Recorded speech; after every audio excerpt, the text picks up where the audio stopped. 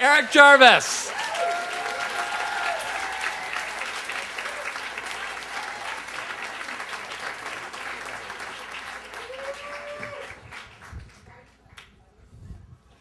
Yes, when I go to places, I can't recognize everybody.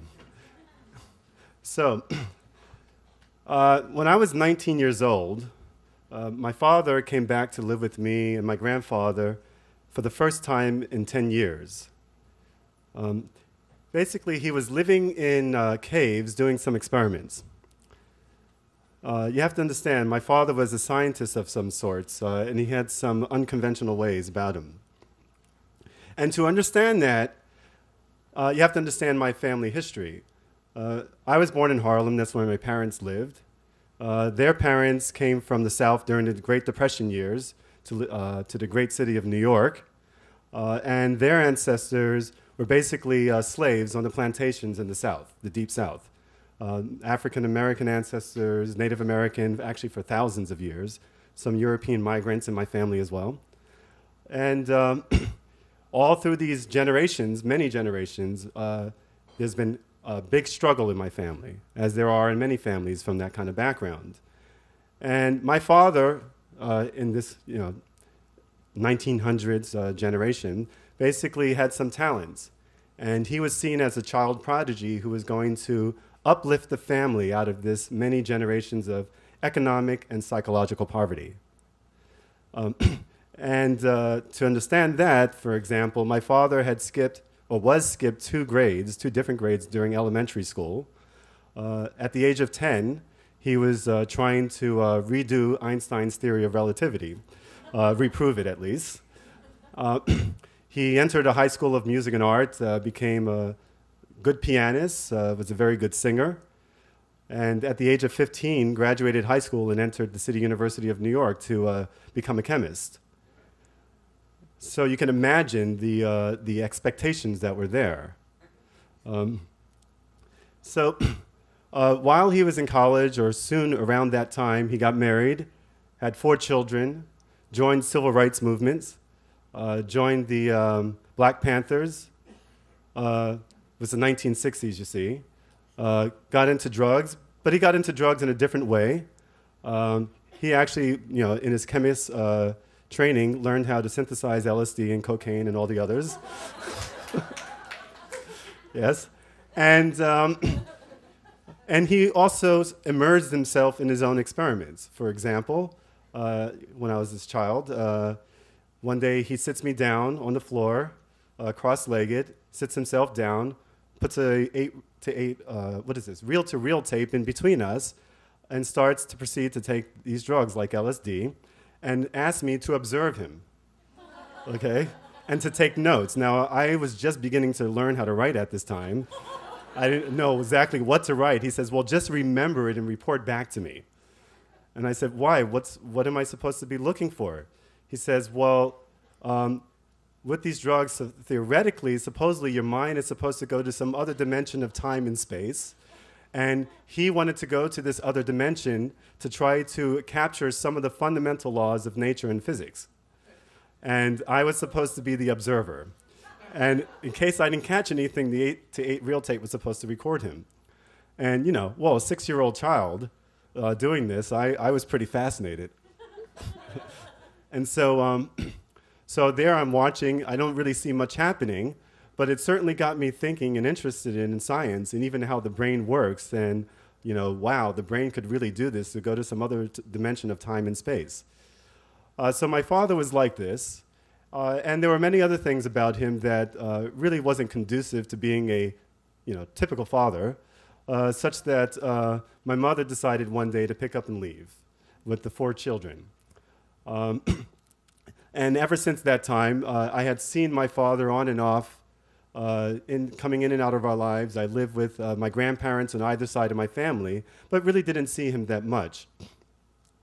And eventually I got interested in my own career. We were really pushed to pursue a career early in life.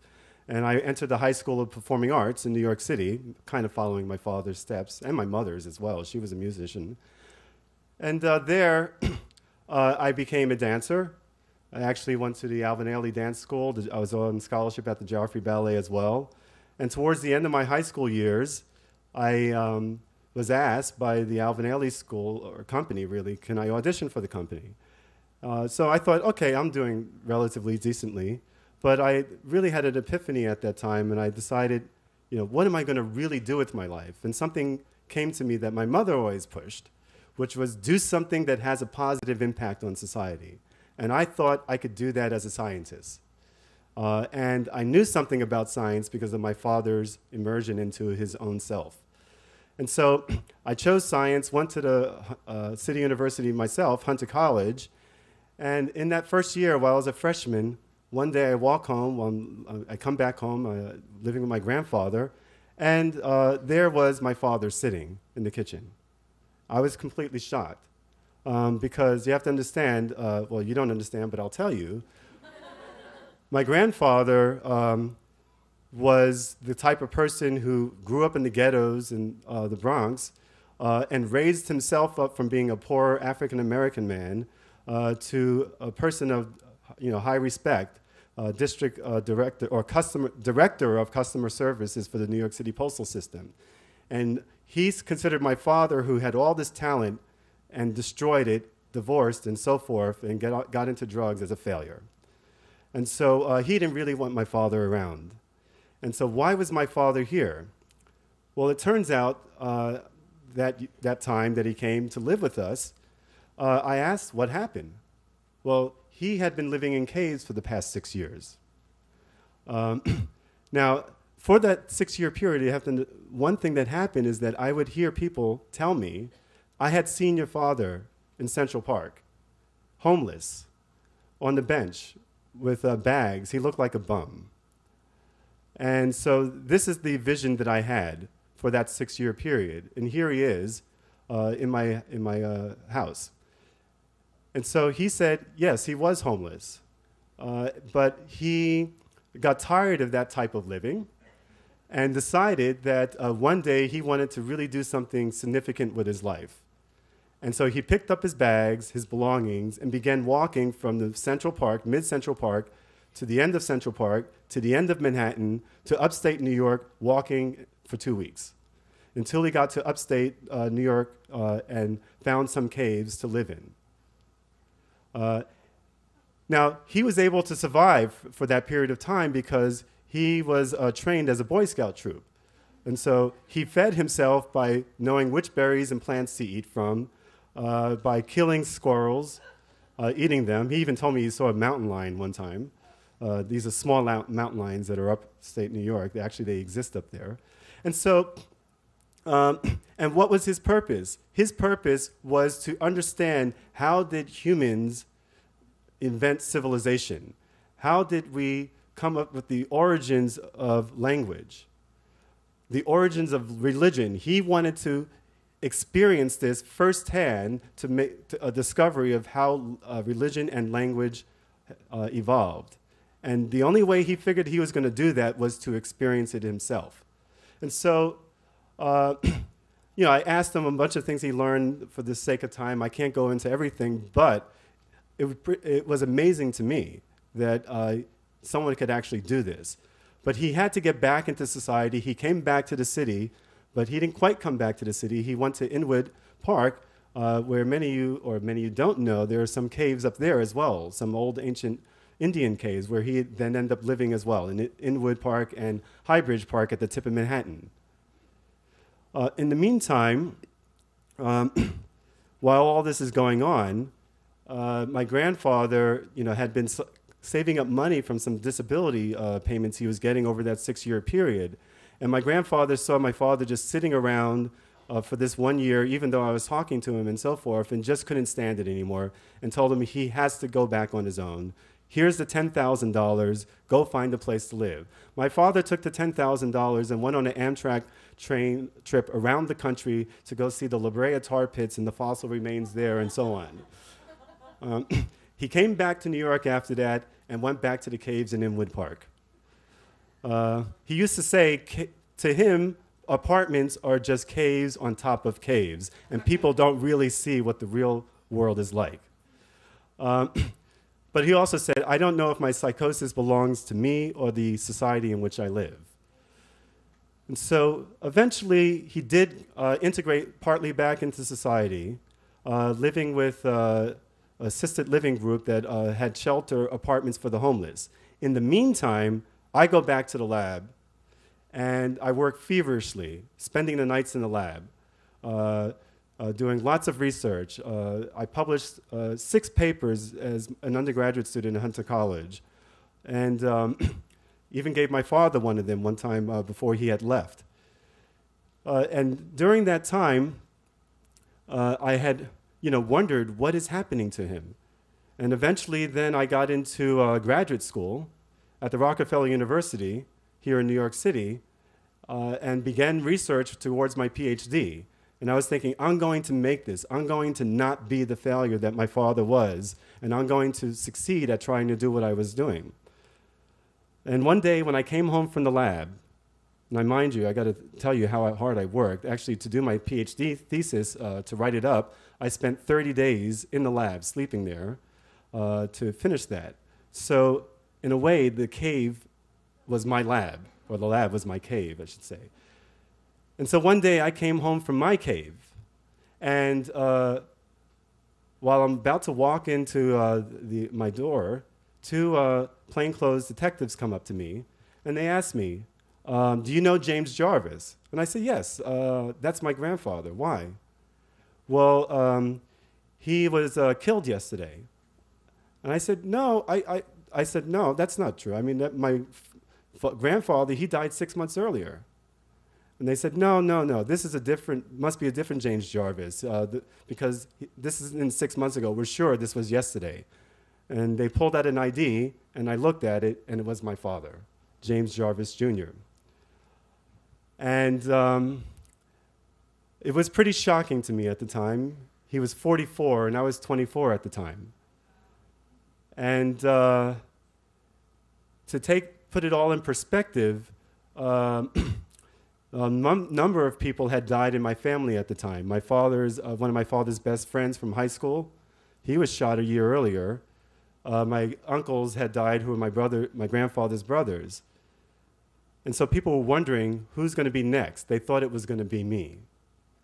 And so then I proceeded to dig into my father's life, went to where he was staying, and found he had few possessions, but one of the possessions that really touched me most that he had carried with him to the caves was my first scientific publication.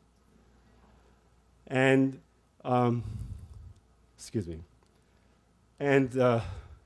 he had his rocks, his fossils, a few magazines, a Scientific American, a cutout from Scientific American magazine that one day I asked them, why were you doing this?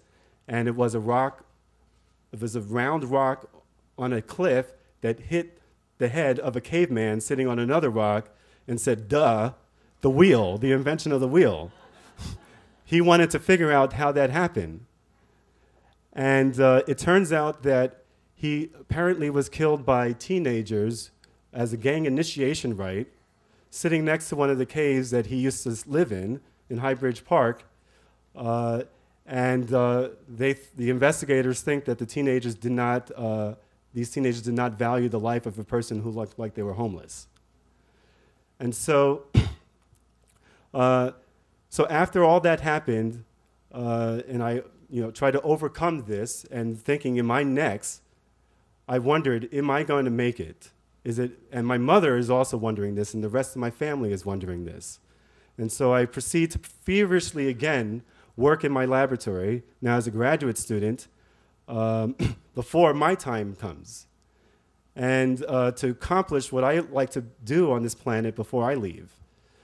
And ended up doing some decent work, made some discoveries about the relationships of bird brains and music with language brain pathways in us. Eventually also got a position at the Duke University Medical Center, where I became a professor, and made some changes, along with the whole consortium of scientists, at bringing together our understanding of the relationship of other animals and us, and showing that we are not so different, including like Alex's bird, Irene Pepperberg's bird Alex. And so all during that time, you know, my father was in me, I realized, because I would actually take our work to the actual environment. So we discovered these song-learning brain areas in hummingbirds, and to do that, we actually studied the birds in the wild and studied the genes being regulated in those brains in wild birds to find out they're actually similar to brain pathways for us for this speech, what I'm doing now. So during that time, I was winning awards. We were getting some good recognition. I finally felt something is happening. And recently, I got an award at Duke University. You know, they give it to one person a year, and I thought, okay, this is nice. And you know, I'm making some milestones here, although I feel like we haven't really done what I set out to do. And the chancellor of the medical center comes to me during the ceremony and says, Erich, I knew you were going to do something like this. Because when I first interviewed you for the medical school, you were just so unconventional. You just did things differently. And I kept thinking, what is different? And I realized it's the way my father had instilled that immersion into your work into me. But the milestone that I really think about now happened this year. This year I turned 44. And I never knew if I was going to make it. And it's a really, was a real struggle for me. And it's really the first time I'm talking about it in front of this group of people like this. But I realize that's my personal milestone that I have given to myself. And I just hope that whenever we do something that has some kind of impact, that I can say that maybe I am like my father to a certain degree where I have 1 foot on the grid and 1 foot off the grid. And I don't know if he would have done that, what kind of contributions he would have made to society. But I really hope that, that we can do this, and that I'm going to be able to bring his legacy further, but with me. And I thank you for your attention.